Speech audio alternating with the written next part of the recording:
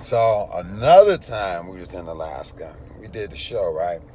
And after we did the show, we was like, man, let's go hang out somewhere. So we was like, man, let's go hang out at this strip club, because it was the only thing that was open. Everything else was closed.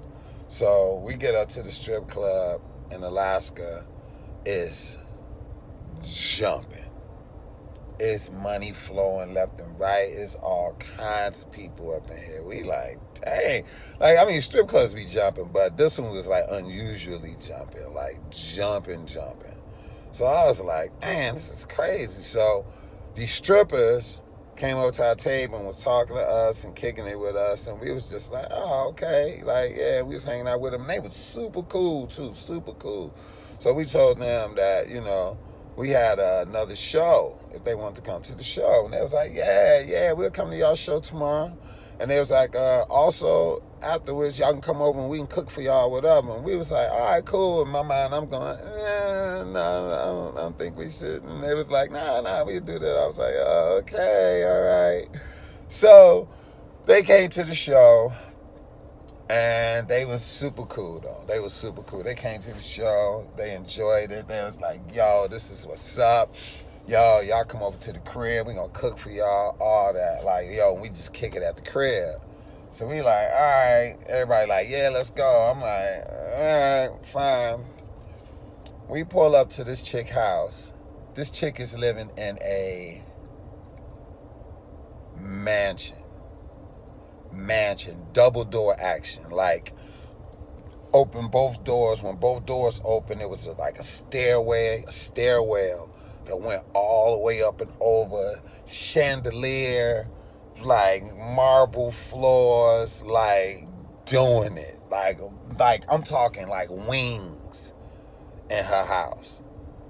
And I couldn't believe it was her house. So like when we pulled up, I was like, whose house is this? This has got to be somebody else's house. She's like, no, this is my crib. And we like, it's your house? She was like, yeah, it's my crib. We went, we sat back. She had a hot tub, jacuzzi, indoor pool. Like, this house was amazing. And I'm like, this ain't your house. She's like, yeah, this is her house.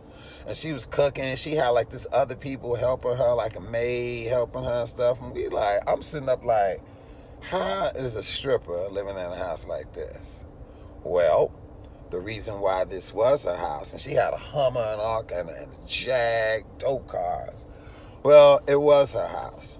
And if you know this about strippers in Alaska, they live like doctors and lawyers. They make money in Alaska. Strippers, if you're a stripper and you're in Alaska, you making cake. Why? Because the strip clubs in Alaska are everything. There's a lot of men from the States that go up there and they work on a pipeline and they work for like 3 months at a time.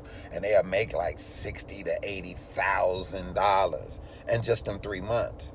While they up there, they away from their families, they ain't around nobody, and it rotate. Every 3 months, it rotate.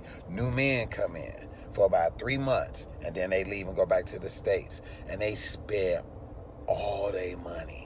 It ain't nothing else to do up there but go to the strip club, and they be spending all their bread up in the strip club. And them chicks up there be making a grip. Thousands a night. Thousands and thousands a night. Stripping up in Alaska. And oh girl, she had money. Mansion, cars, all that. And she was doing it. Yeah, I forgot her name too. Shout out to you, shorty. I remember she laid it out too.